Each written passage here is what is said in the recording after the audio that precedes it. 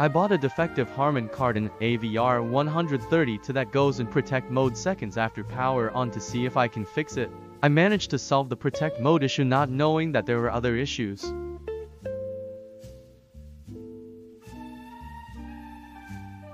Protect mode can be triggered hoarded speaker terminals, excessive heating of the power transistors, and DC voltage in the speaker terminal output. Detected 12 volts DC on the front left and front right speaker terminals and traced the issue to the operational amps or op amps for these channels. Disconnected the op amp circuit, stopping protect mode from activating. Removed the signal coupling capacitors C389 and C390 to isolate the problem. Tested signal by touching signal input pins of CN12 to the preamp and confirmed humming sound output.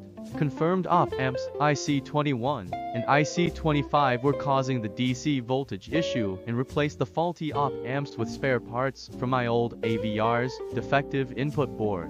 Reinstalled the input board and reconnected inputs and speakers.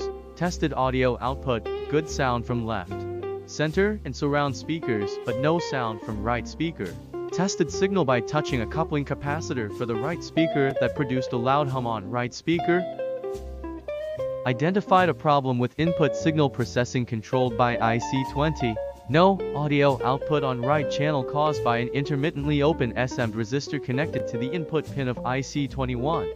Bypassed a faulty 5.1K SM resistor by connecting a parallel resistor to fix the front right channel temporarily. Remaining issues: input sources only worked in stereo or surround off mode, not in surround modes like Logic 7, DSP, Dolby, or DTS. Suspected problem with the surround processor IC20 power supply to IC20 was functioning. Hard reset and reflowing solders didn't fix the issue and IC20 barely warmed up, indicating possible internal connection problems. Unable to find online solutions for this problem.